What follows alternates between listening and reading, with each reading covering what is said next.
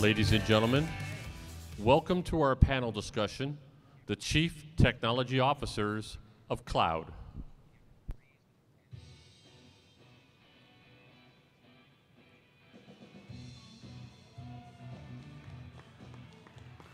Let's hear it, come on, come on. Yeah, yeah.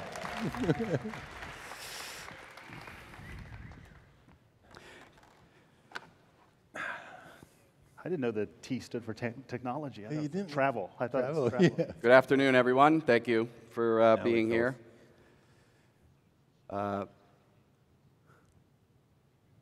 We have one more person that's going to join us momentarily here. So my name is Al Sadowski. I'm a research director at 451 Research, which is a division of the 451 Group.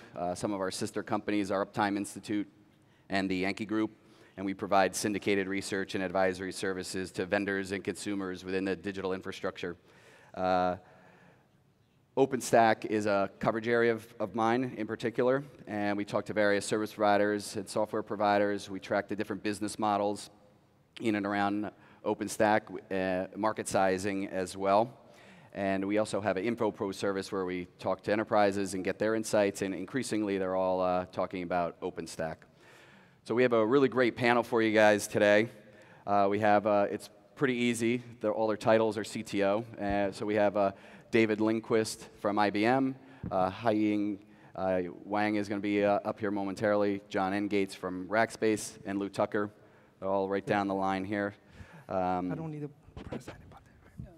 So we're going to dive in. So one of the first things I just wanted to, let's not do that yet. So I guess, guys, the first question we'll ask. Okay, here's Haiying. Hey. We got our fourth panelist. Welcome. So not only is it your job to be technically awesome, but you got to take that technology and make some money for your company. So I guess the first question for you is, what's your particular, as you go through, we'll just start here with Lou and work on down the line. So what's your company's particular strategy around OpenStack, and how are you guys profiting from OpenStack? Sure. Well, I'm a CTO of Cloud Computing at Cisco Systems. So as you know, we're an infrastructure provider, and we provide OpenStack solutions built upon our computing, storage, and networking, as well as services around that, helping our customers build clouds, private, public, large, small. John? And John Engates from Rackspace, and our strategy with OpenStack since the very beginning, and when we launched it, was to have a software platform to power our public cloud aspirations. We have data centers all over the world, including right here in Hong Kong now, running OpenStack, powering our public cloud. We also have some great solutions for customers around private clouds. We have a number of customers now, large number, running private clouds hosted at Rackspace and private clouds in customer premise. And then our real strategy is to put all that together into hybrid cloud solutions that really make the best of cloud for customers. I'm Dave Lindquist, CTO at IBM for our software, our cloud software. Our strategy, and Danny took you through that quite a bit this morning at the keynote, but fundamentally is to drive and leverage OpenStack as a ubiquitous de facto infrastructure as a service. Earlier this year, we announced an open cloud architecture, and at the base of that open cloud architecture is OpenStack.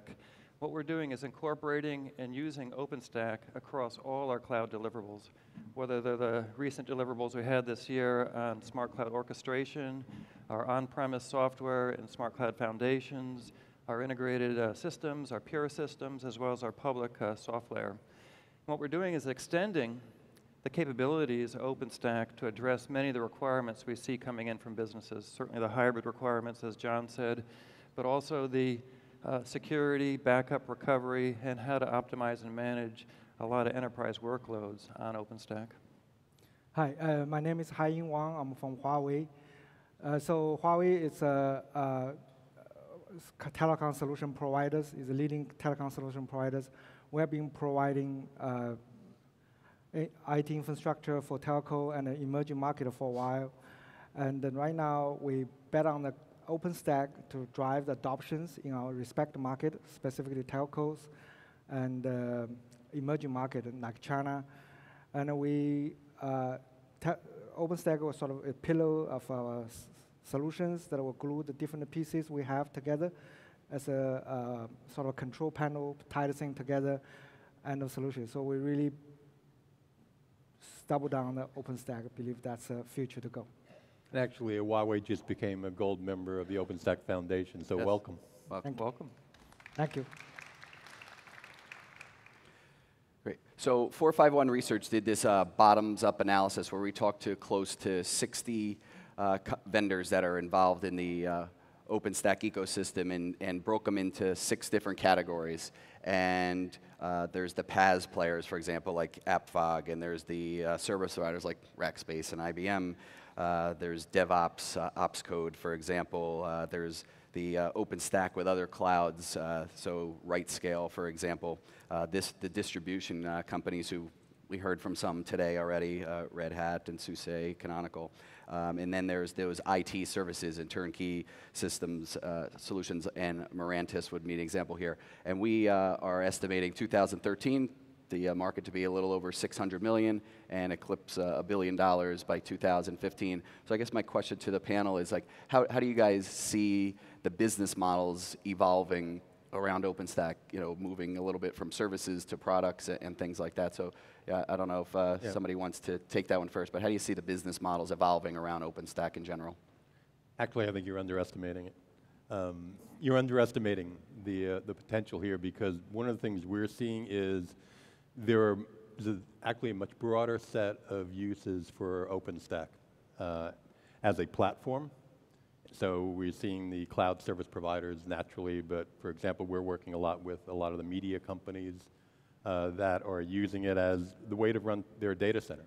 So I think we're going to start seeing it, and people talk about it as an operating system for the data center. It's a new middleware layer, let's say, for these applications, and that, to me, has even higher potential. Yep. One thing I probably should point out, so we didn't include equipment providers, so hardware and software, because it's general purpose. They may be using it for OpenStack, so we didn't include those. And right now, the software-defined network companies for now, but I appreciate what you're saying.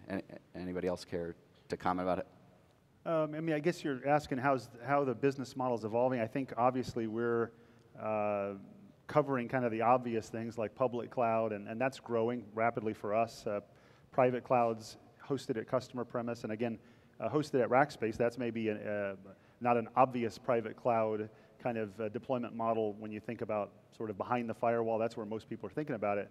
But we're also seeing a great number of customers looking at it as a carved off sort of like a public cloud service. Get it out of my data center, but I still want it to be sort of carved off. I think embedded in other platforms like a software as a service, we see that, or embedded in a PaaS. That's another model for use of OpenStack as an underpinning for those. I mean, every SaaS business and other types, they need infrastructure, and this is just a great way to automate and orchestrate and deploy and manage infrastructure. So it's going to be, like Lou said, it's the operating system of the cloud. It's going to be in a lot of different form factors and locations as we evolve. I think the business models will shift as the value shifts.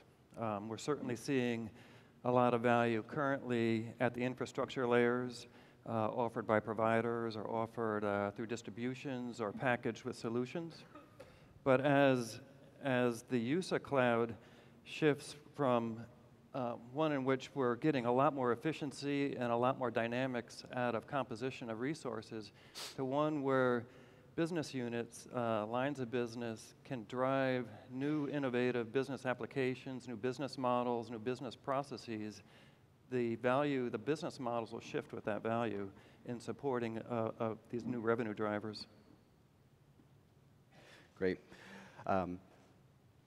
So one of the other things we've done is we've talked to a number of enterprises, and we asked them, what are some exciting new technologies and things you're looking at? And when we asked this question in 2012, OpenStack wasn't even mentioned. In 2013, it's now on a list with companies that spend a lot of money on advertising, have products that they're currently in the market, and here's this 3-year-old open source platform that's in the same conversation.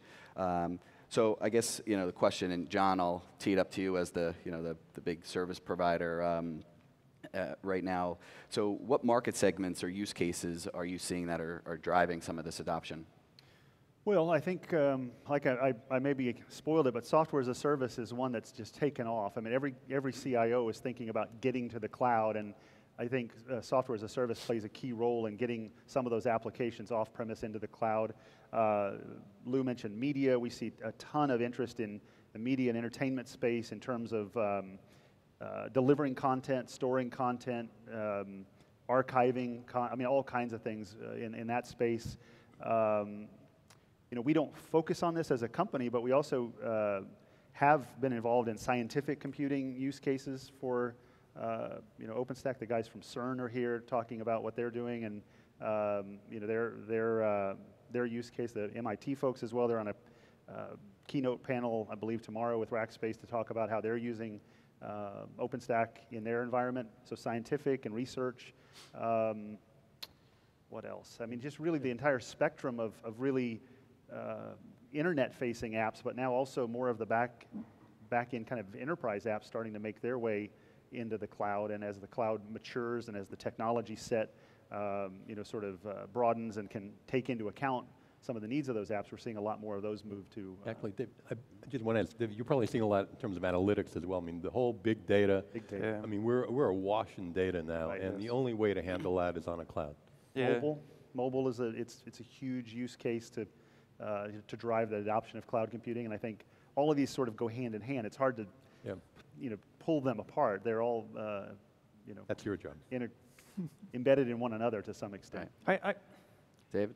First of all, I think the numbers are showing here. OpenStack is clearly accelerating in the minds of customers, particularly when they think about what's the open platform that they want to base their cloud stacks on. It is accelerating very fast. We recently had a study of over 800 companies, large and small, across a variety of industries, global, with CIOs and CTOs. And the set of questions were about understanding their adoption of cloud and where they were at. And they quickly broke into 3 buckets, which was very interesting to look at. I mean, probably well understood buckets, but what was behind it was fascinating.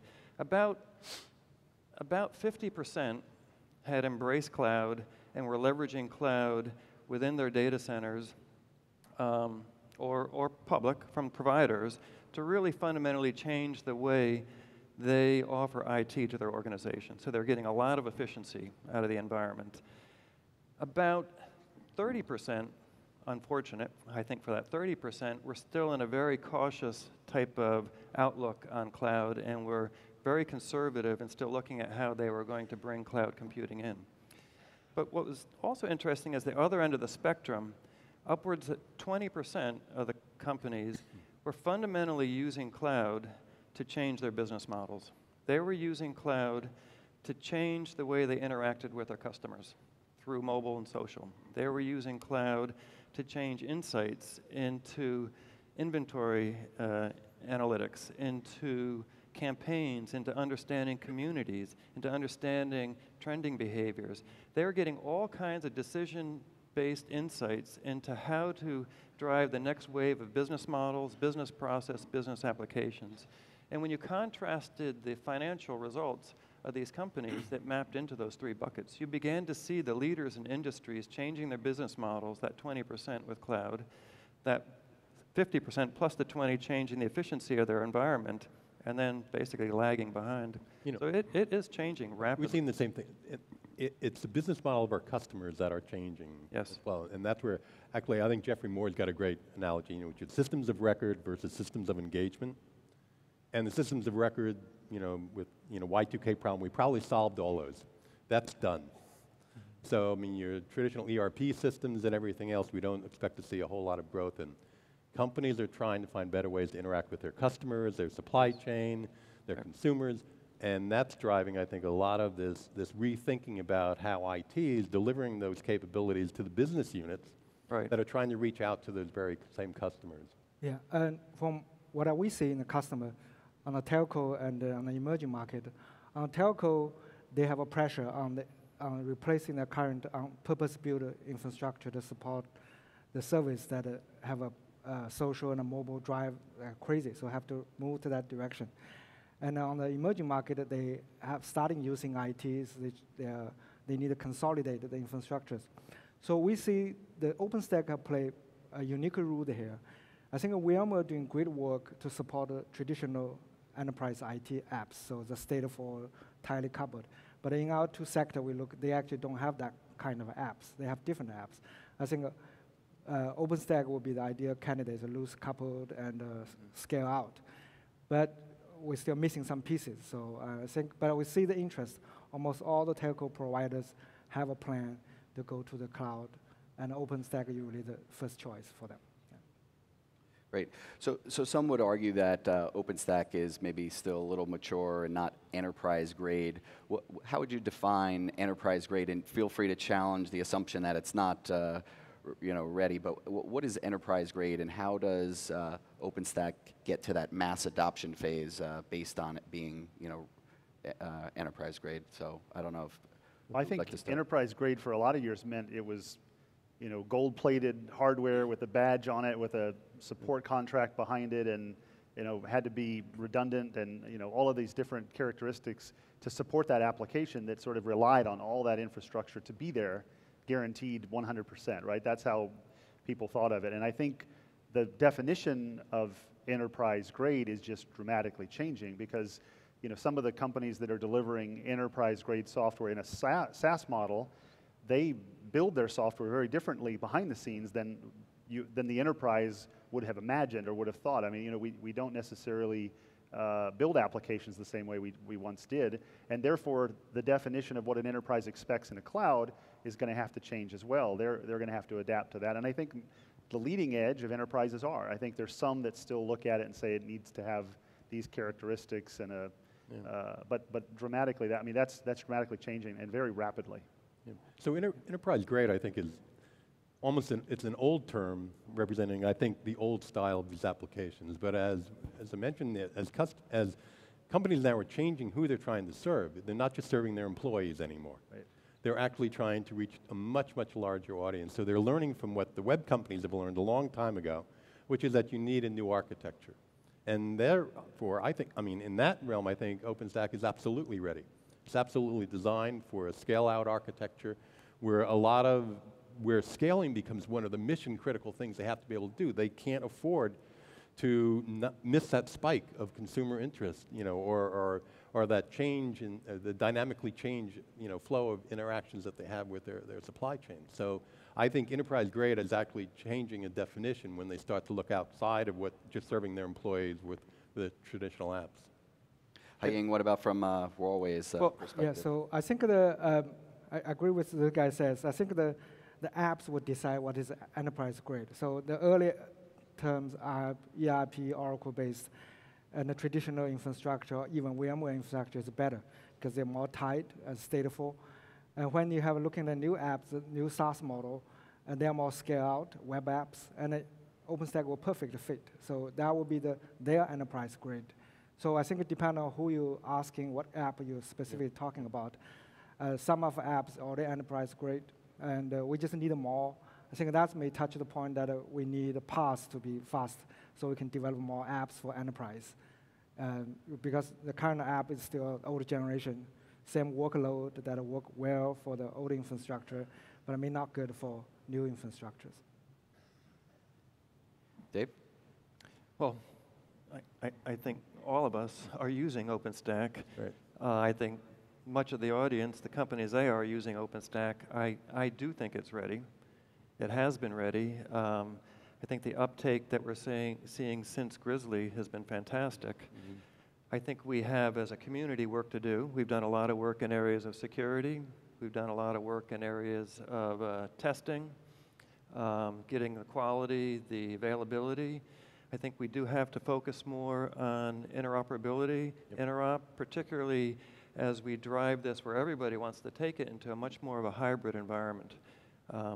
But to me, it's clearly ready. Yeah, I think there's maybe some areas where we could do more. We could add more in terms of some of the security features that some enterprises are looking for, granular permissions about who can do what in the system, how the system trusts other elements of the system. I think that's an aspect of it. You know, enterprise, it's not so much enterprise grade, it's enterprise features that they sort of have come to expect from a platform that they want to have similar functionality in OpenStack. And that doesn't mean that OpenStack can't be used in enterprise. It just may be used more broadly in an enterprise if we give them a few more capabilities and features that orient it towards some of the historic and legacy workload type contexts. Yeah, because I actually don't think that the customers that we're talking to are not looking to just shift to another platform in their same applications. It's not that's happening. They're seeing a whole new class of applications. They're now struggling with how do they bring them out, and the cloud is the best way to do it. And we even see in the telco space. I mean, we call it network function virtualization. I want load balancing as a service. I want firewall as a service. What they really are talking about is they need those things to dynamically scale. That market is growing so fast in terms of demand that your traditional approach just isn't going to work anymore. So they need to have these new ways of thinking, designing applications, and that's really what OpenStack. So if anything, I think that OpenStack is moving into a lot of these different areas at the same time. And as a community, we're trying to make sure that we balance the innovation, the addition of new services and everything else with a need to continually go back and making it better for operators, making it easier to manage, making it more secure. Those two themes are what I think you're going to see the community really focusing on. Right. Now, compute, storage have evolved a lot faster than networking, and as an understatement, I guess.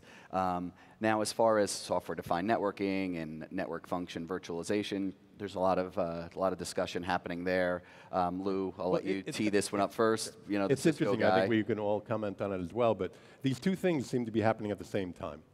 I mean, Martin Casado had really nice talk about how virtualization now is being applied into networking. I really agree that we're seeing that this whole trend around SDN and network virtualization is happening and cloud computing is happening.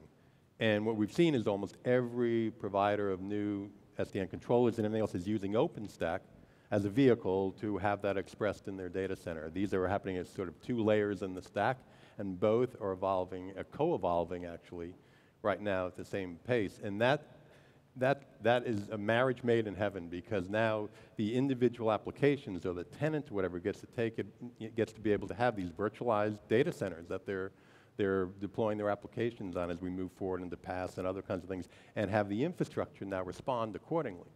Whereas if we had just simply a fixed infrastructure, it'd be very hard to do that. All right.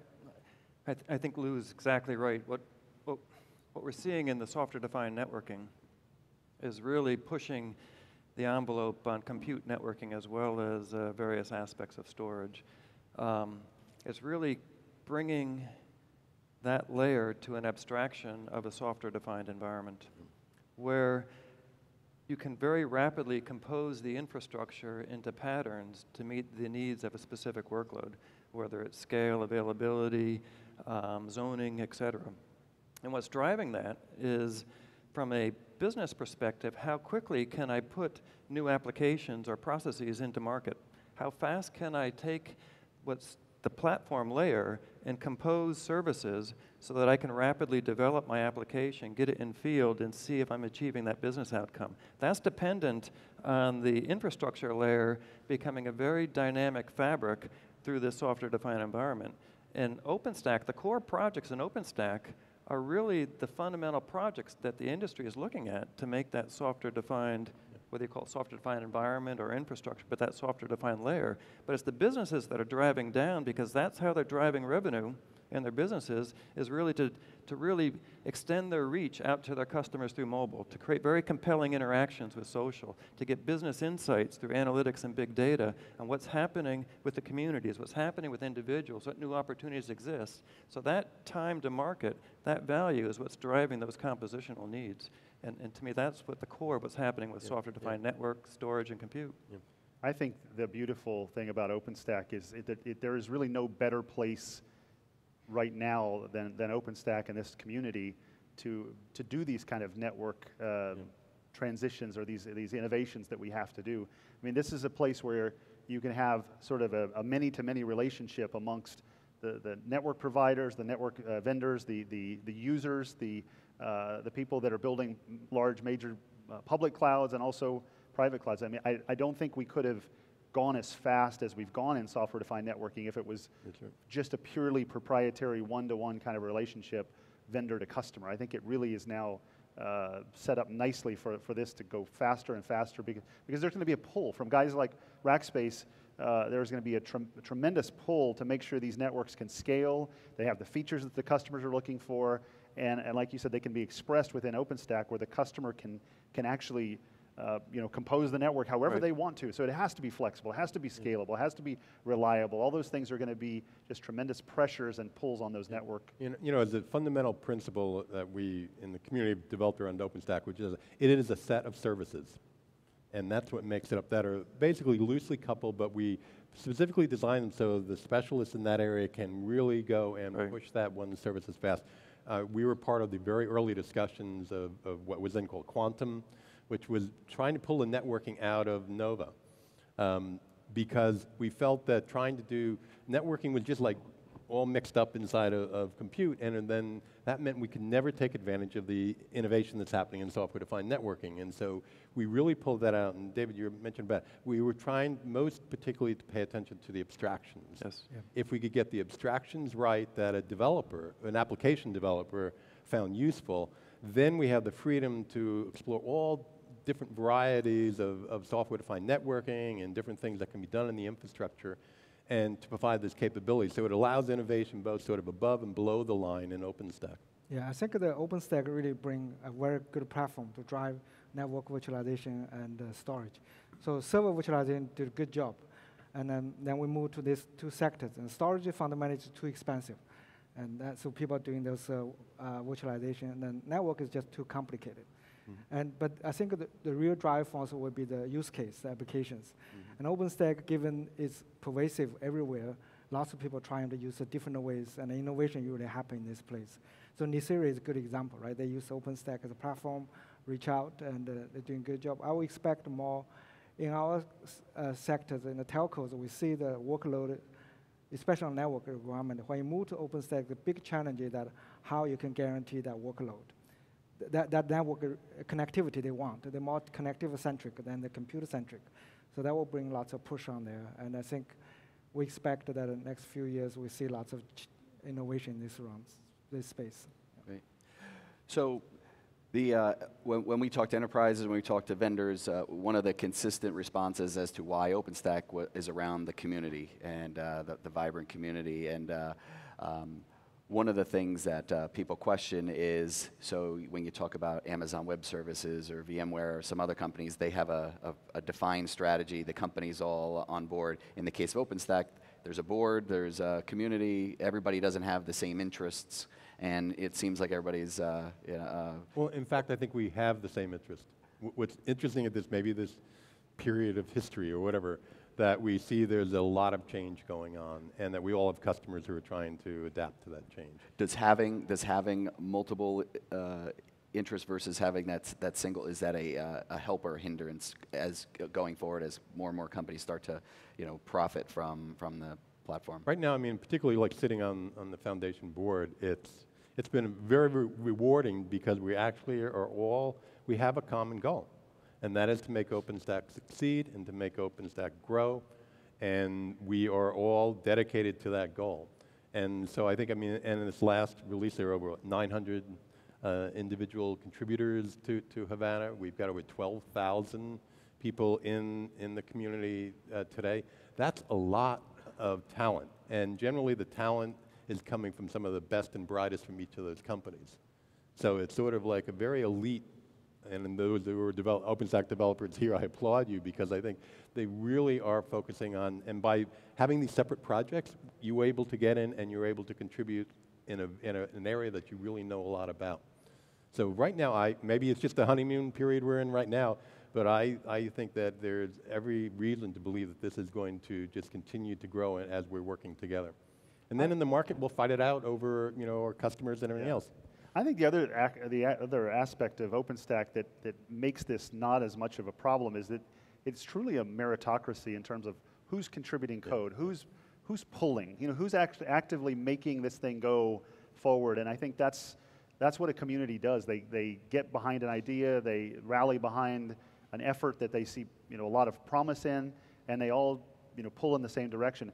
And I don't think that you know, if you perceive debate from the outside looking in, I think that may be amongst, you know, maybe people like us, but down in the developer, you know, trenches where the real work gets done, I don't think that happens as much. It's like, who is contributing code? Who is the smart guy in the room coming up with the best ideas and driving this thing forward? Yeah. Well, code talks. Code yeah, talks. nobody. Lou mentioned it earlier.